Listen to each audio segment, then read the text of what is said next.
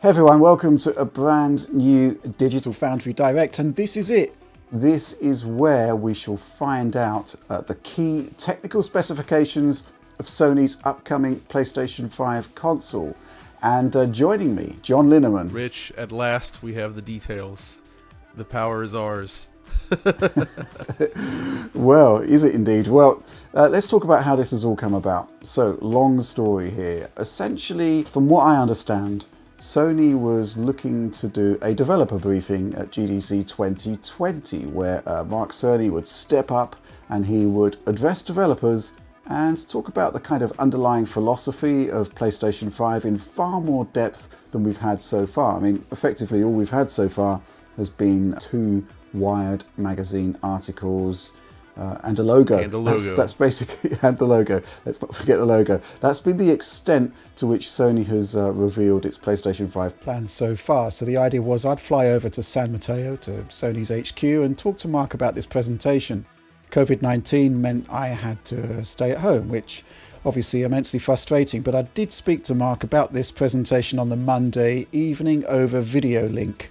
And we're going to have a ton more on that soon, but fundamentally today we're going to be talking about the content of this video presentation, which was originally slated to be a GDC talk. So yeah, there's been a bit of an information void for a while now, and obviously in the meantime there's been a huge amount of rumour, speculation. The only leak that I considered to be in any way potentially valid was an AMD test leak that we saw in December, which was sourced from the summer. So there's a lot of stuff we don't know.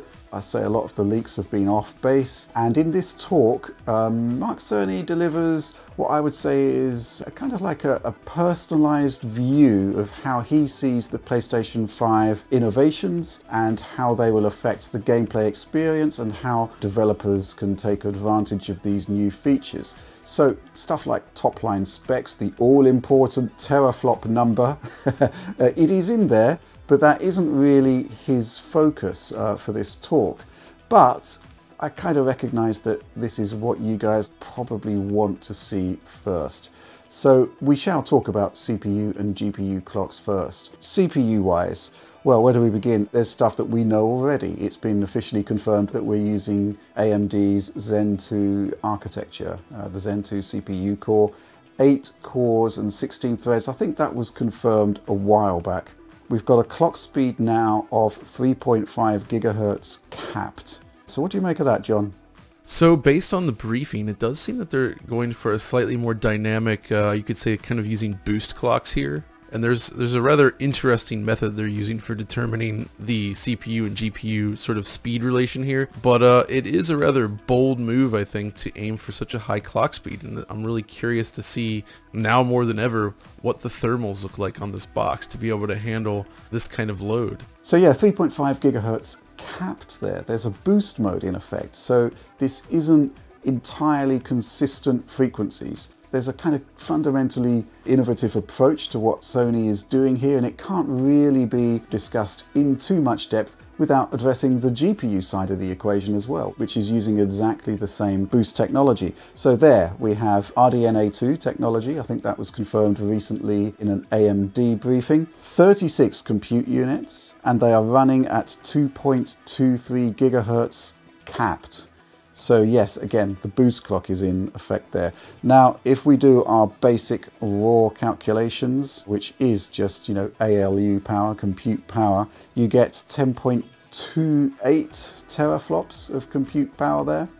And obviously, this is pretty much in line with the leak that we saw, except I suspect that the boost clock was not actually being utilized there.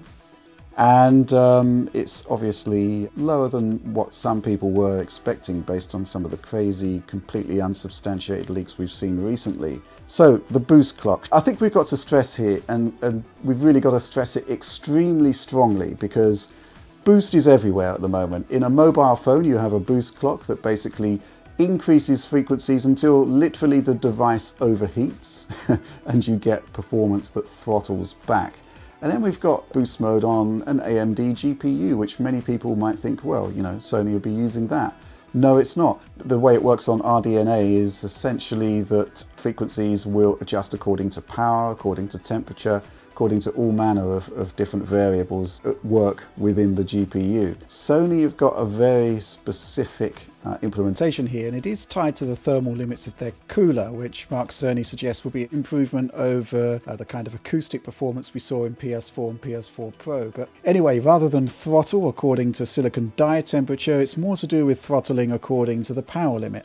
So some workloads that you put on the CPU or the GPU consume more power than others. So just as an example, if developers want to use high power AVX instructions on the CPU, they can downclock to accommodate that, to fit within the power envelope, or possibly the GPU could downclock to accommodate that. So regardless, we've got variable clocks then, with the maximum on CPU being 3.5 gigahertz and the maximum on GPU being 2.23. So Mark Cerny told me that for the most part we should be able to hit those top tier clocks. The power consumption is measured via what Mark Cerny called a model SoC, which is essentially a profile for SoC performance that's common to all chips. And what this actually means is that the same workloads will go through the same model SoC and produce the same outcomes, the same variable clocks. So yeah, developers will need to balance their code according to this power limit, and yeah, potentially you could see CPU downclocked to give more power to the GPU to hit that 2.23 gigahertz top speed. That particular part of the tech is derived from some fascinating work AMD has done for its new mobile chips, that Smart Shift technology, if you want to look that up.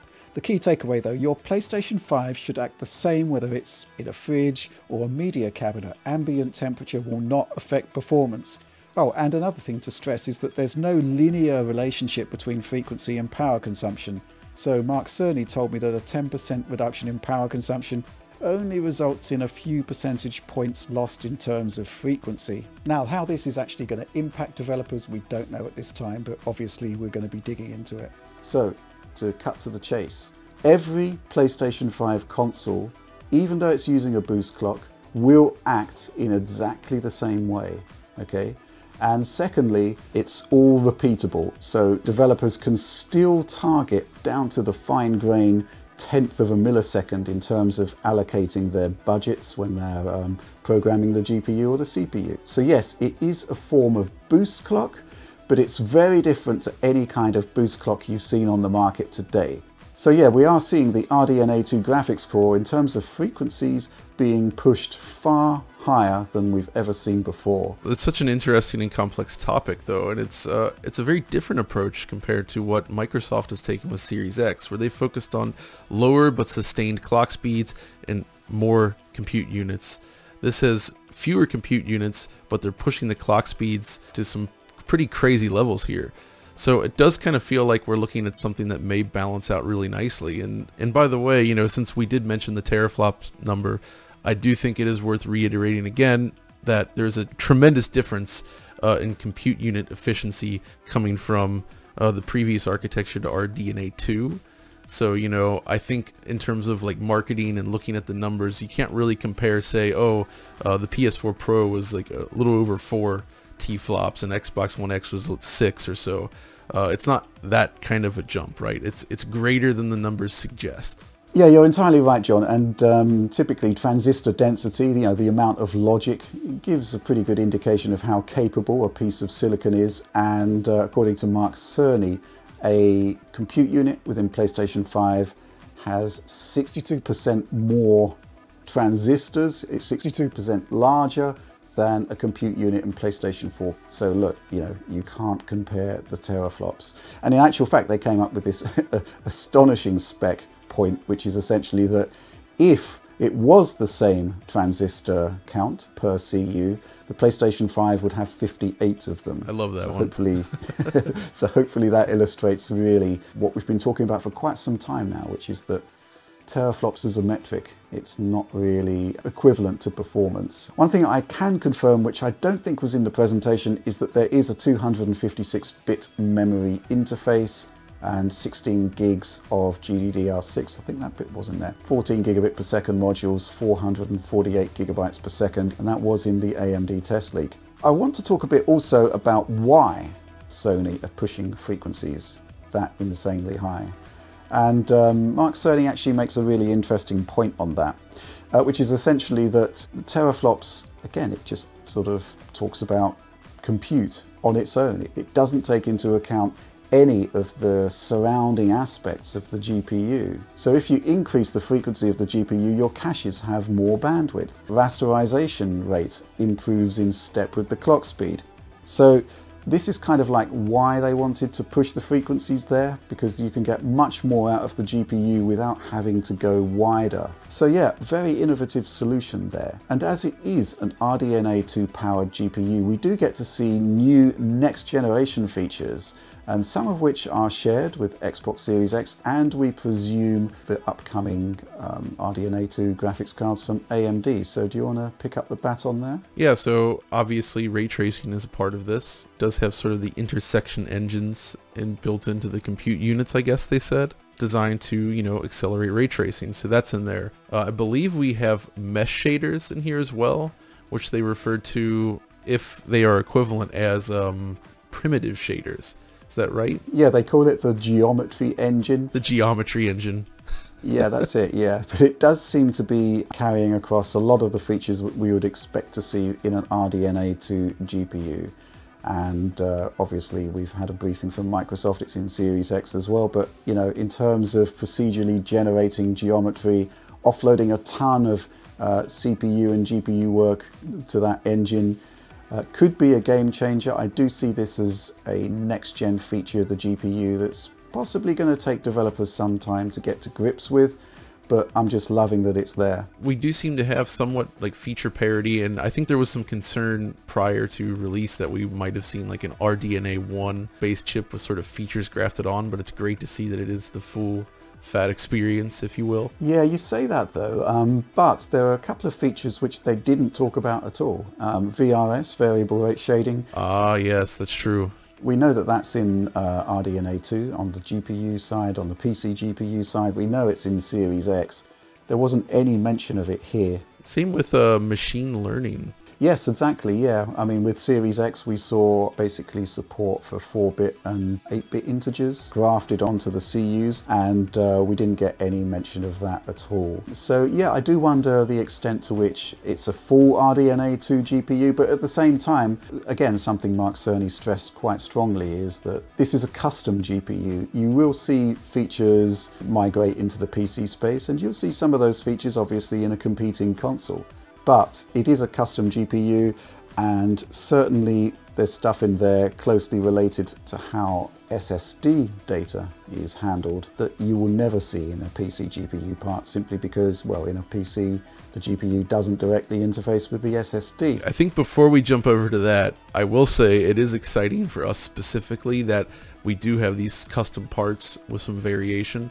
I was concerned that we would be looking at basically equivalent boxes, but it does seem that Sony is taking a very different approach to how they're handling this, which could result in some interesting findings. I agree completely, and this brings us on to another topic completely, which is kind of the focus of the talk, really. I mean, tech specs weren't really what Mark Cerny was there for. He was there to deliver a vision, and it all starts with that SSD. We've already had Microsoft's take on it, and obviously they're using an SSD as well. They have 2.4 gigabytes per second of bandwidth and advanced hardware decompression engines to allow for kind of like a multiplier effect on bandwidth. But well, this Sony SSD, I think they've really pushed things so hard here, and it's fascinating. So, I mean, the key design objectives, let's take a look at the list here. They want games to boot in a second. They're kind of aiming for a situation where there will be no load screens whatsoever, where the SSD is producing so much data throughput that by the time you get like a fade to black and then a fade into the next scene, half dozen gigabytes have been pumped into memory. Amazing stuff. Similarly, reloads when you die, they want to see an end to that. They want that to be instant. And the classic example, fast travel. They want fast travel to actually be fast. They don't want to see Spider-Man on that subway train. I feel bad for the designer of that scene, because, you know, everybody's always about getting rid of the subway scene. But no, really, when Spider-Man was used as an example in that original Wired article, and specifically in that article, if you recall, they said that they were targeting a storage speed that's beyond anything available on the PC platform at the moment. And we were skeptical of this, but based on the specifications here, it seems that they've actually achieved that. And we're looking at a speed or a transfer rate that is significantly higher than even the Xbox Series X. Yeah, so we've got a flash controller here, custom flash controller, 12-channel interface, 5.5 gigabytes per second, and this directly addresses the flash NAND modules, which give a total of 825 gigabytes. So yeah, it's not a 1 terabyte SSD, it's actually 825 gigabytes on the SSD there. We have 6 levels of priority. So when you're in game, you've got the SSD being accessed multiple times. Lots of different chunks of data are being requested at any given point. Developers can attach priorities to that to ensure that the data that they need right now gets priority over data that might be needed in, you know, a few seconds.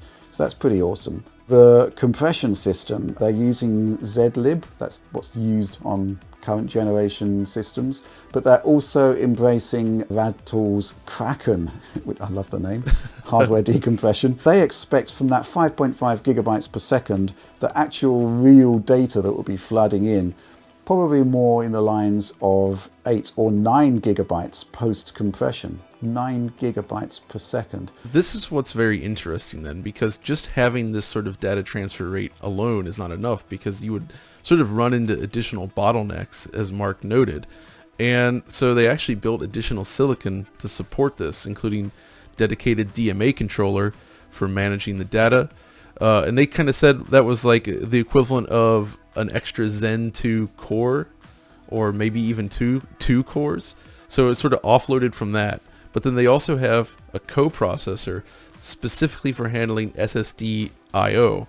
So it bypasses the more traditional I/O and SSD reads that we have already. So the idea here that really fascinates me is the way they're talking is they basically want to be able to treat the SSD like another pool of memory, almost as if it was like an old memory mapped cartridge. And it could fundamentally change the way that data is read and used within a game. Like you said, they want to bring it down so that you always have sort of like a 1-second window around you in terms of, okay, if I turn to the left here, I need to be able to very quickly access data from the SSD. And with the bandwidth and the custom hardware that they've implemented here, it really seems like it can just read from the disk almost as if it were just RAM and pull everything they need exactly as they need it just in time. And I really love the examples Mark gave about how it specifically impacts the way worlds are designed. He mentioned Jack 2 in terms of how the city was constructed, but fundamentally it hasn't changed that much. Like, game worlds are built so that when you're streaming data in, it's never going to come at you so fast that the drive and RAM and everything can't keep up. Specifically, worlds have to be crafted with this sort of I/O limitation in mind right now, right? And that seems to apply to pretty much every game on the market, save for something like Star Citizen on the PC, which very specifically utilizes SSDs. But opening this up to console developers really kind of fundamentally shifts the way that game worlds could be built, the way that players could move through the world, you know, the ability to jump from scene to scene. Like, there's so many potential uses that we've not really ever seen before. That this massive boost in speed opens up. This is for me the most exciting point of the whole presentation, honestly. Yeah, there's also the point of how efficiently memory can be used now with that SSD on top, even before we factor in the kind of instant access there. So in the current generation, because we're using a mechanical hard drive, there's lag in getting data into memory. Developers have to kind of preempt it. They have to use up a lot of memory to preempt the kind of data usages you're going to be having in the gameplay that's immediately in front of you. So the bottom line is that because so much is being streamed in and kind of like backed up, ready for use in the game, that actually results in a huge amount of inefficiency in how the memory is used, because there's a ton of stuff sitting in memory that isn't going to be required until a little bit further on down the road. All of that can go with the transition to SSD. What we're seeing is almost instant access to that data. So although there's only a 2 times increase in available memory with PlayStation 5, it should be a multiplier effect. We should see that memory being used far more efficiently, simply because data can be funneled in from the SSD far more quicker, far more immediately, and more specific to the actual context of what's happening in the here and now, as opposed to what may be happening 30 seconds down the road. So yeah, this is pretty amazing stuff. It's also key to the fact that that we're only seeing a 2x jump in terms of the amount of memory in the system, which is historically very low for the console space. But because of this new SSD technology, this sort of offsets that issue entirely, because, you know, the approach to how memory is filled can completely change. And we should also talk about expandable storage. This was a real concern of ours when we heard about this move to proprietary SSD. Now, we've already seen Microsoft's solution to this, which is to team up with Seagate and produce these cute little memory card-like SSDs that plug into the back of your system. Now, obviously, that means you're locked into a proprietary solution from Microsoft. Sony's solution is quite remarkable. So they are actually allowing you to use off-the-shelf components, but there's a limit. So it needs to be a PCIe 4.0 based NVMe, and they are specifically, it seems like they're going to be validating specific drives to support this. And it's not just the speed requirements, it's also like the size and shape. For instance, a lot of SSDs or these NVMe drives, they ship with large heat sinks, they ship with fans.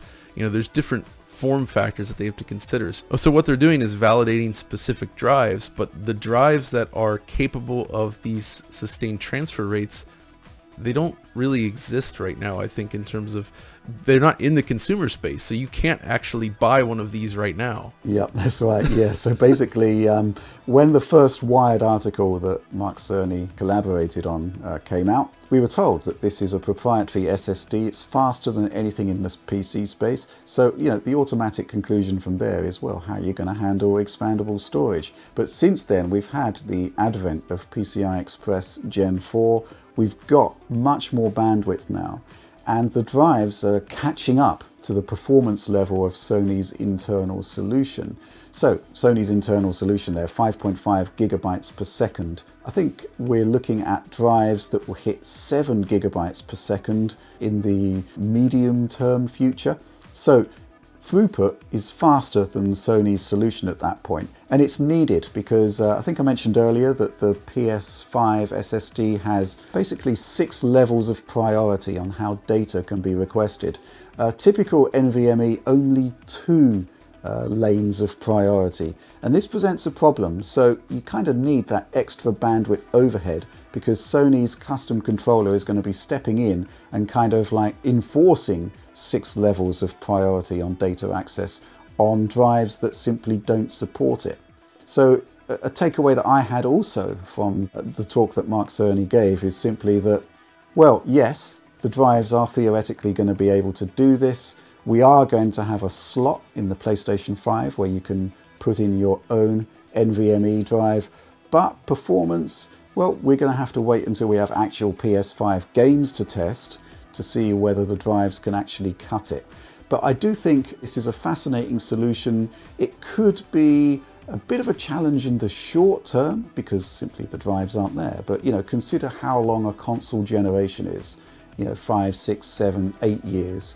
When you look at it from that perspective, an SSD that's going to appear, you know, 2, 3, 4, 5 years later on down the road should easily meet the spec. It's just in the here and now that things are going to be interesting. Yeah, I gotta hand it to him on this. It's kind of a smart, very consumer focused move to allow sort of like off-the-shelf drives like this, and I think it will pay dividends in the long term.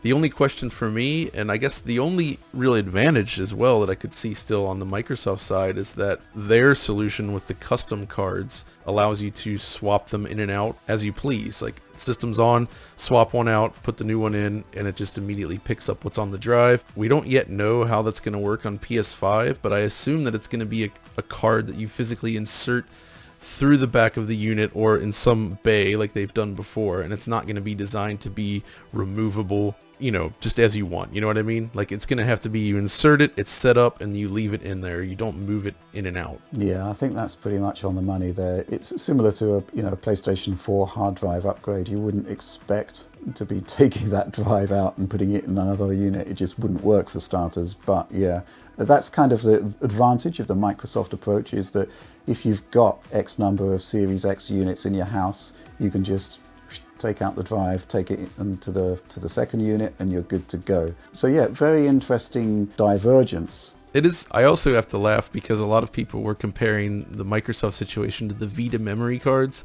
and Sony has gone very much out of their way to avoid doing that this time. So I wouldn't say it's quite apples to apples comparison there either, because, you know, the Vita situation was certainly special. But it is interesting. I think this is a smart, cunning move on Sony's part, but they are going to have to find a way to make sure that it's clear to consumers what they can purchase. Yeah, definitely. I think especially in the shorter term, that's going to be crucial, because it's really unclear as to what drives are going to work right now. There's going to be some clear messaging required there. And, you know, I think there was also concern about how much the Microsoft proprietary drives are going to cost. I think that's a perfectly valid concern to have. All I'll say is that PCI Express 4.0 NVMe SSDs are not on the cheap side. No, none of this is going to be cheap. This is one of the things about embracing new technology. There's always a cost involved, but you know, when you look at the advantages that the SSD is bringing to the table here, it's just, I think it's going to be huge. I'd actually be curious to know if you could insert a non-capable drive in that slot, like if the PS5 rejects it, if it runs sort of a test to determine whether it's up to spec, or if you could just install to a low performance drive, just as sort of a worst case scenario, just to see what would happen.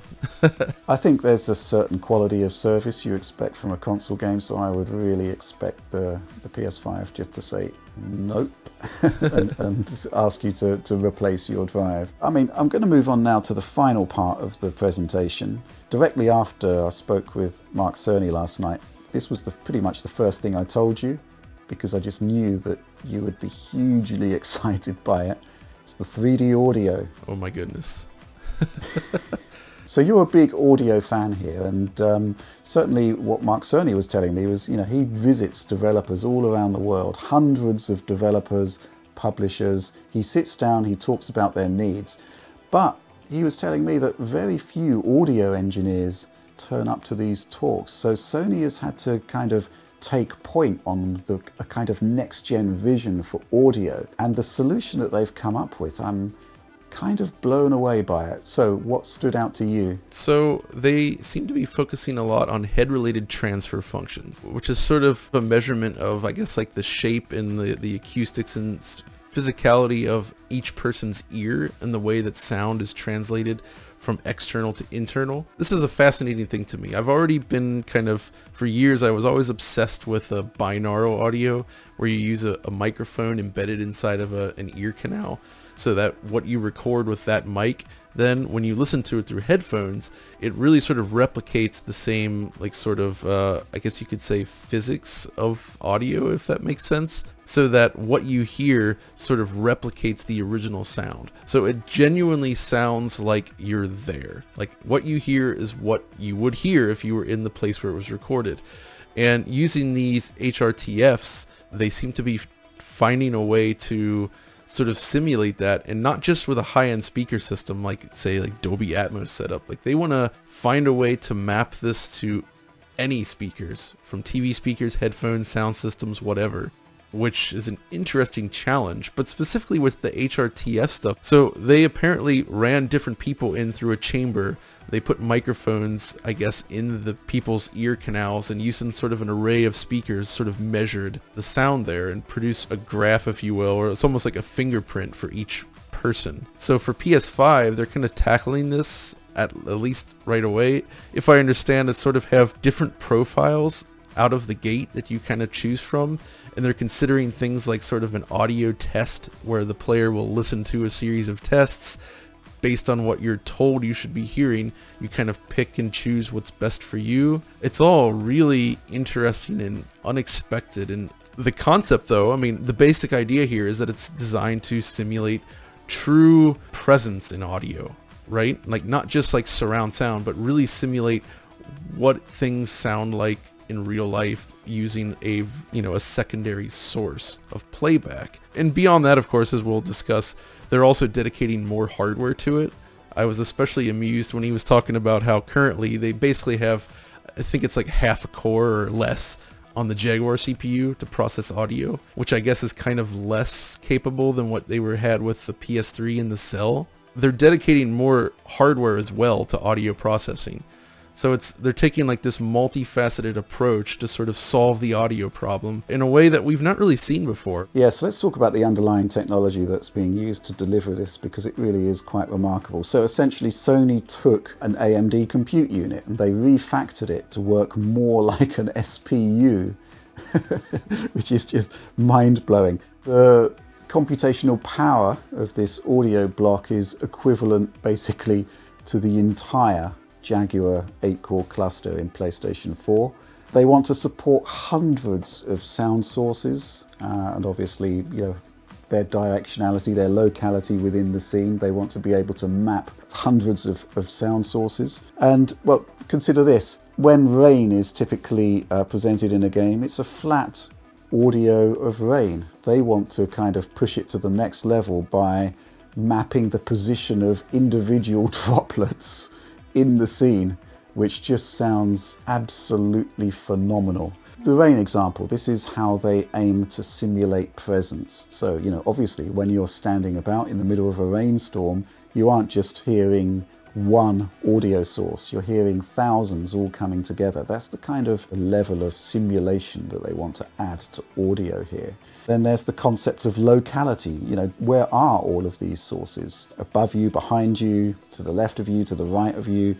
If they can get that sorted in the game, it just adds much further to the immersion. And yes, the HRTF stuff is just absolutely mind-blowing. They're trying to map acoustics to the shape of your head, to the shape of your ear. As you say, they've measured hundreds of people. They've come up with 5 standard settings.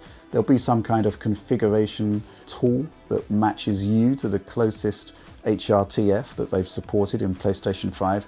But the end game is that they're going to come up with some kind of mechanism to actually map sound to your specific head, your specific ear. I mean, this is just awesome. So they're talking about maybe you send them a photo of your ear and they'll use a neural network to assign an HRTF to that. Maybe you'll be sending them a video of your ears and your head. They'll make a 3D model of that and synthesize the HRTF. This is just absolutely astonishing. Now, at Digital Foundry, you talk a lot about audio, but we don't really concentrate on it in depth. And the reason why, I suspect, is, well, because everybody has a different sound system, everybody kind of gets a different experience. But what Sony is trying to do is to bring this technology to basically any type of audio system you might have. And I think the priorities to begin with are going to be headphones, because fundamentally you have 2 speakers and we have 2 ears. So that's kind of like the easiest way to map the 3D audio. They're going to be then moving on to producing like virtual surround from a TV, which I guess is probably the #1 way that console audio is presented. It's sad, but okay. Yeah, it is sad. And then they're going to be moving on to multi-speaker systems. But yeah, this is just absolutely amazing. They're calling it the Tempest engine.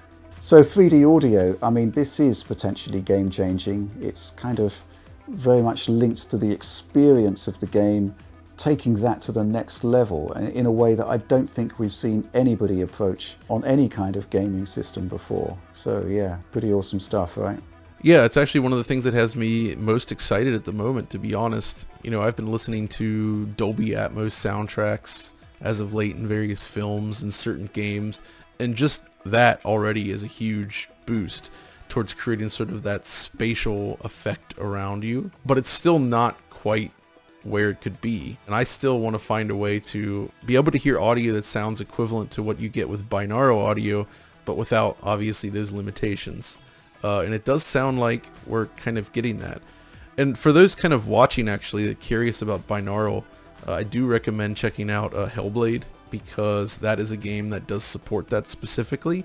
It's one of the few games, I think Corpse Party on the PSP or Vita supports this, but only for certain effects, but Hellblade actually uses it to great effect. So if you play the game with headphones, you'll get the effect of voices truly around your head, whispering in your ears, and it's just kind of a taste of what could be. But this is so ambitious. I really hope that they can pull this off, and I'm very, very excited for that. Yeah, the Dolby Atmos comparison is fascinating because that was an option for PlayStation 5. They chose not to pursue it because they didn't want to lock this experience to compatible hardware. And they wanted to be able to deliver hundreds of sound sources. According to Sony here, Atmos tops out at 32. Again, just next level, next gen stuff here. Massively exciting. Okay, so let's wrap this up. But one thing that I do want to stress is that we can't really go into the kind of granular depth that Mark Cerny delivered in his talk. So this is our reaction to the talk. It makes a lot more sense if you go ahead and watch Mark's talk in its entirety. Fascinating stuff in there. But that's all from us for now. Please do like and subscribe if you enjoyed the video. Share if you do want to share it. Ring the bell for instant notifications, and of course the Digital Foundry Patreon. It's your contributions that allow us to produce the work we want to produce on our own terms, and you get access to pristine quality video downloads of everything we do. But that's all from me and John right now. Thanks for watching.